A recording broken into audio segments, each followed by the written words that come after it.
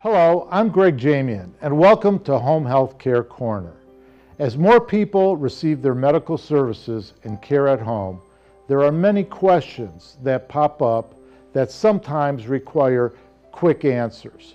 I have put together a series of short segments with healthcare professionals that will help explain how things work, along with answers to common questions found in home-based care. I hope you find the following information helpful.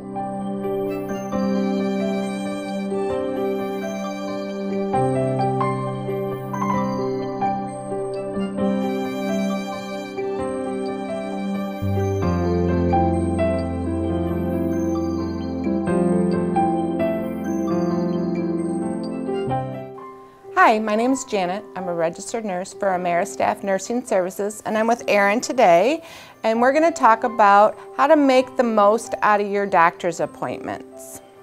Hi, Erin. Hi.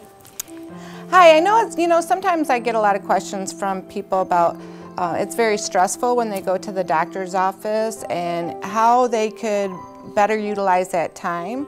A lot of times they feel like the doctor is running in and out of the room. They get to see the nurse or the nurse's aide or medical assistants coming in to take their vitals, and it's very choppy, and they don't feel like they really get their questions answered. So today I wanted to talk a little bit about that. Okay. So do you have any recommendations on things you can do prior to your appointment? Definitely. Before you go to any appointment, you should write down a list of your questions, because when you get into that appointment, the doctor's time is very limited. He's usually in the room 5 or 10 minutes, so you want to have specific things that you want to address along with what he wants to accomplish in the visit. So any symptoms that you're having, you should write down that. You should also bring a list of all your medications. Okay. Including vitamins and supplements you might be on, because that'll give him an idea. Sometimes medications that he would prescribe might interact even with like herbal things or vitamins. A lot of times people leave that off the list of their medications. So if you can come with some questions, that helps, and also the list of your medications. Another good thing is to have a family friend or somebody to come to the appointment with you. Right, to have a second set of ears and to ask questions that they may not have as well. And especially if you're getting a diagnosis or something that maybe you haven't had any information about. Maybe you're newly diagnosed with diabetes or congestive heart failure, or cancer tests are coming back.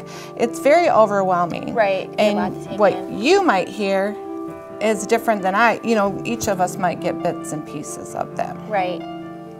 Another suggestion would be to bring a notebook with you to those appointments if a family friend or your relative can't come with you, so you can take notes during the appointment, so you kind of know what's going on. I know that it's going to seem weird that you're writing those notes down, but at a doctor's office, but he should understand, or she should understand what's going on.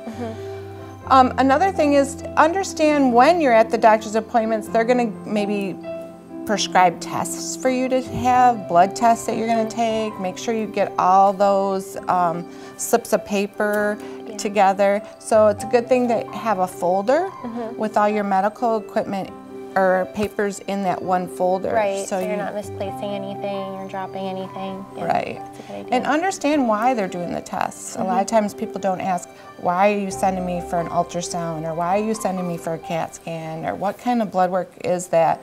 So if you can really understand why he's doing those tests, and that's your privilege and your right to ask these questions. Just don't think because the doctor prescribed it that you don't have a say in it. Right, right. So. And is there anything to do after the visit? After the visit is make sure you make those appointments for any tests that he might want you to follow-up tests, but also keep a log or a journal or notebook right next to your chair at home or in that medical file that you have, because if you start having symptoms, or say he's asking you to monitor your blood pressure or blood sugar, you can write it down right next to you, keep that notebook there, so you can bring that notebook in the future and he can review it gives him more specific information instead of being just general, I'm not feeling good, I'm tired all the time. Right. So if he has specific things to go off of, then it gives him a better chance to be able to treat you and treat you properly, send you for the right tests. So. Okay. If you have any further questions, you can contact us at Ameristaff 248-288-2270, or you can always call your physician and ask him if there's anything further he would like you to do. Have a good day.